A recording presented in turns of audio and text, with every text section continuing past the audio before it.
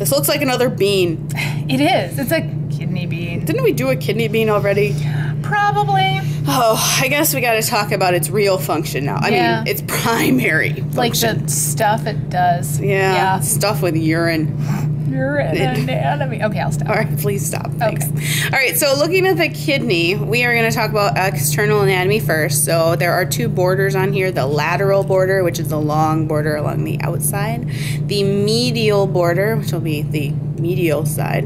And on the medial side, you have what we call the hilum or the hilum, depending on who you're talking to. That's going to be the indentation where the renal artery, renal vein, and the ureter are all coming in or out of the kidney. There are also two layers in the kidney that we need to look at. The renal cortex, which is the outer layer there. Notice it's kind of the light color on this kidney. And then the renal medulla, which is the middle layer. Now the middle layer is going to contain two different types of tissue. The renal pyramids, which look like a pyramid, and the renal columns, which look like columns between the pyramids. And if we draw one line around the column and each pyramid, we get what we call the renal lobe. So that's going to be everything from, was it, half a column all the way out to around the cortex, back down the other column. That's what we call one renal lobe. So on the renal pyramid at the tip, there is what we call the renal papilla. This is where all of the collecting ducts are going to be diverging, dumping urine out of the pyramid and into the minor calyx. So each one of the small tubes that leaves one pyramid is called the calyx, and where they all converge, and if where you get three or more of these calyx come together, you get a major calyx. Okay, so this is going to be the major calyx. All of the majors will then dump into the renal pelvis. Renal pelvis will then take the urine into the ureter as we pass it down. So if we think about this in terms of blood versus urine, the cortex, right, and the columns will be where all the blood is. The pyramid and then all of the calyces and the pelvis will be where the urine is. Urine and blood shouldn't mix. Nope. Right? No blood actually ending up in the urine, all waste product. Right.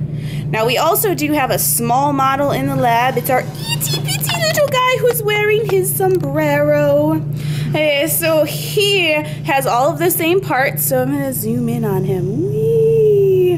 That you're going to have to be able to identify. So it's also going to have your cortex, your medulla, the pyramids and columns, the minor and major calyces, the pelvis, as well as the artery, the vein, and the ureter. Yep. Okay.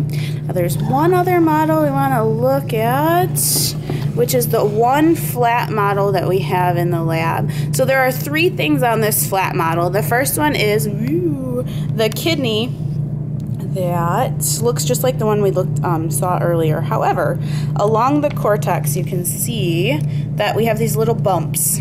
Those are the capsules of our nephron. So the nephron is what's going to be actually doing our blood filtration and production of urine, and all the blood has to go here. So you can see each one of these dots represents one nephron. There are millions in our kidneys, and they're going to be dumping into the collecting duct, which will go down into the pyramid and release through the papilla. So if we look at the middle portion of this model, you can see two nephrons zoomed in. You can see the glomerulus in the glomerular capsule. That's going to be taking all of the stuff out of the blood and passing it into the proximal convoluted tubule, which is kind of light green on this model. It's going to pass down into the loop of Henle or the nephron loop, whichever you'd like to call it. The descending will go down, and then the ascending will come back up. And then what's left of this is basically almost urine as it passes into the distal convoluted tubule. And lots of these will pass into the collecting duct, which again will take the urine down into the minor calyx. And the last little blown up piece over here is just our glomerulus, the glomerular capillaries and the glomerular capsule, which wraps around it. Great. All right, I think we've just made a lot of urine. Yes, we did.